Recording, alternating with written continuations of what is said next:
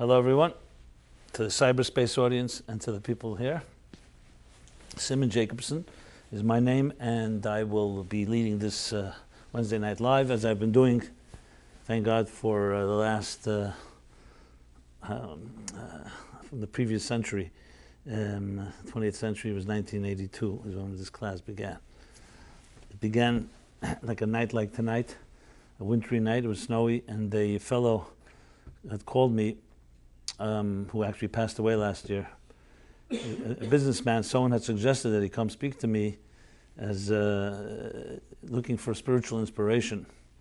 So he brought along a friend, and they came to my office. It was in 1982 in New York, in Brooklyn, and we hit it off. And then they came the next week, and they brought some more friends. And you are all links in that chain. Now we're talking about 33 years later, and probably 40,000 people have come through this class. I've never expected it to be this way. It was a completely unplanned thing. One thing I did was I always stuck every night, every week, no matter what, we continued the class. And here we are. It just goes to show you that when you start something good and you do it consistently, it's not so much the quantity, it's the quality, the consistency that ultimately can create real change. So there you go. You may have come here tonight just to hear that message, and because many of us don't see things through. We start something, then we start something else. Having that type of relentless focus, and step by step. There's the classic story with Rabbi Akiva, who till the age 40 had not studied any Torah, was not familiar at all with his own tradition and heritage. Some say he was a convert, some say he was a son of converts. And it was a woman who he ultimately married that convinced him to begin. But the ultimate thing that really got to him was he was meditating, walking in the forest, and he saw a brook of water. He saw a little waterfall, and he looked and he saw that there was a little hole, like bore right through, like drilled through a stone. And he couldn't. He was thinking, why is there like this perfect hole? I know we hear that. Put it on your. Do you know how to silence this thing? Okay, it's fine. It's fine. It's like delayed. It's all right. He saw this perfect hole drilled through the stone, and was thinking, how did a hole like that get there? And as he was observing, he realized that the drops of water coming from the waterfall kept hitting the stone. And over the years, just a drop, you'd never think that a stone could be pierced, but the drop by drop over the years. And he said to himself, if a stone, an inanimate stone, can be pierced, then definitely a soul, a spirit, a heart, no matter what our habits are, no matter what our patterns are, whatever we're stuck in, that if you do something consistently, step by step, drop by drop, let's call it the antithesis of Chinese water torture, you can actually bear a hole in a stone. So this is what I learned in my own little journey here, and all the fascinating people that I met throughout these years.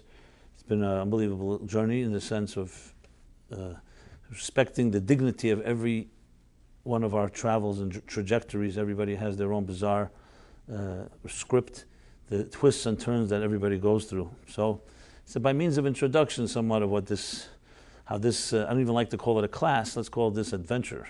Maybe this encounter, this interaction, this intersection of souls, intersecting of souls is what it's all about. So this week, I'd like to begin by, first of all, dedicating the class is dedicated in honor of Arik and Aurelia Xander. Yeah, their honor. And we titled the class Ebola, ISIS, and Other Global Plagues. Entering an Uncertain World, Modern Day Floods, What Will This New Year Bring? That's this mouthful of a title that we title. Now, I want to just begin with a small preface. You know, everybody has their own, as I said, story. Being that I've been around many years, and not that I consider myself old, I actually feel very young, but I have some experience. I've been around, and I recognize that one of the great challenges that we Jews especially face, and I would say actually not just Jews, but all people, and I'll use one word, the word is relevance, called spiritual relevance. that when you look at the Jewish people, and the Jewish people are a good barometer and a litmus test often for all nations of the world, because often what happens to Jews first ends up happening to others afterwards, both for good and for bad, if you look through history. And the interesting thing is that a few hundred years ago, a few centuries ago, 300-400 years ago, 99.9% of Jews were traditional. Yeah, there was no word called Orthodox because there was no Reform or Conservative. So everybody was called observant, whatever the word. I don't like titles and labels, but whatever the word is. And that may have been because there were no other options. Even if you wanted to assimilate, even if you wanted to intermingle with the secular so-called Christian, Protestant, Catholic world, you were not allowed because there was a very strong segregation, which was far worse than just segregation. There was the discrimination, the expulsions, the genocides of Jews throughout the Middle Ages, close to 2,000 years. And then something happened in the last few hundred years that changed the whole picture. Today, I don't know the numbers, but it's definitely the majority of Jews are assimilated, are secular in the sense of observance. And the minority are the ones that are more observant. And so whoever you look at, every Jew you look at, whether it's a Jew that's considered secular or not, again, I hate these labels because I don't even know what the word observant really means. I'm just using a name that people use because who knows, you can have a person that dresses and behaves and externally looks like the most pious or devout Jew, and they can be completely corrupt and decadent and so on. And you can have another person who doesn't look at all the part and can be the most refined, spiritual, godly person. So I just wanted to state that for the record. But regardless how you define it, the key word relevance. You have many Jews who grew up in traditional homes, went to yeshiva, got bar mitzvah, bat mitzvah, and have a pretty decent Jewish education. But then, if you ask the question, how relevant is their Judaism to them? It's a whole different question. Because you could define such Jews as being cultural Jews.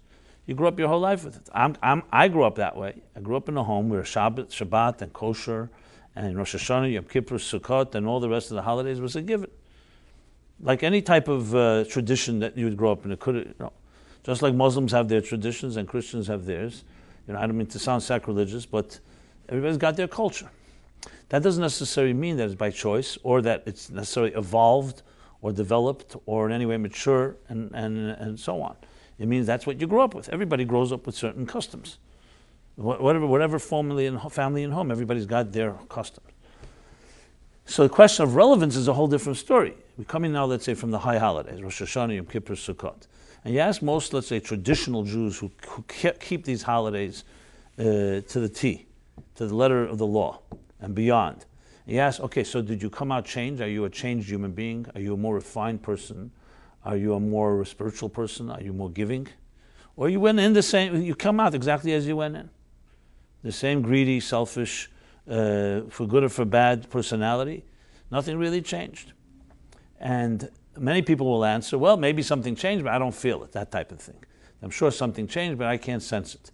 So then if you're just a simple child, we'll ask the question, so then what are the purpose of these holidays if they haven't done anything for us to make us more refined, in some way more giving, more, as I said, godly, more divine, whatever you want to call it, more spiritual.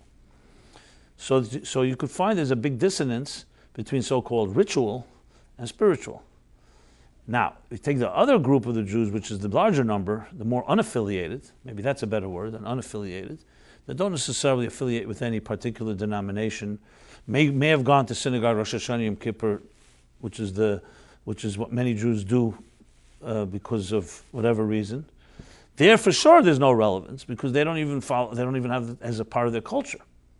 So, however you twist and turn it, I would say that every Jew today on earth suffers from this challenge, which is Judaism relevant to my life? I'll make it even more blunt. I'm sure you've all been to synagogue, and you have seen that every Shabbat they read the Torah. Take out the Torah scrolls.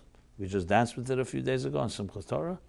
The Torah scroll. Every week there's a chapter that we read that corresponds to that week. This week we begin reading Noah. We read Noah, the second chapter of Genesis. Last Shabbat, we read Bereshit, the first chapter of Genesis. And it's a whole pomp and circumstance. You take out the Torah, you sing songs, everyone rises. The Torah is a holy sacred scroll. And then the reader of the Torah reads the Torah. And you'll see in many synagogues, you'll see how people follow every letter of every word, every letter. And they even correct the Balkorah, the reader, if he misses something or he reads it the wrong way. And it's a whole thing. So then ask somebody who listens to every word being read in the Torah and say, okay, so what message did you take away from this? Here you have a perfect, glaring example of a tradition that's followed, and relevance can be completely lacking. Someone will say, well, we read about the great flood. We're going to be reading this Shabbat about the great flood, that God brought the flood that destroyed the whole world, and Noah and his children and family were saved, and then the world was rebuilt. So everyone knows that story. Last week we read the story of the Garden of Eden with the serpent, good and evil, tree. They're the classic stories that have become very popular, even in popular culture. The stories that have fascinated people. The Bible remains the biggest bestseller, more than any book, more a combination of all bestsellers. No book sells as much as the Bible. It sells millions of copies a year. Millions. It's not even on any bestseller list. Continues to sell. And the stories of the Bible, as I said, the tree of knowledge has become a classic. Jacob wrestling with the angel. Of course, Moses, Prince of Egypt, was a animated film a few years ago. And you have a whole series of the Ten Commandments. Cecil B. DeMille, the Ten Commandments popularized the parting of the sea and so on. Okay, but then if you ask someone the question, okay, why is the Great Flood, how relevant is it to our lives? So at best someone will say, listen, it's a sacred Torah and we read our history. We're reading what happened in the past. There's something about that. But is there any message? So how can you expect, let's say, a child that's inquisitive or curious, especially skeptical, to want to come and listen to the Torah week after week if they don't find any relevance? At the end of the day, the things we choose to do or not to do are defined by our perceived relevance of these things. The places you travel to, the books you read, the magazines you follow, the television or movies or internet sites that you visit, etc., etc. You find relevance. It may be foolish relevance, but you find something there. Entertainment fills your time, it stimulates you, keeps you busy.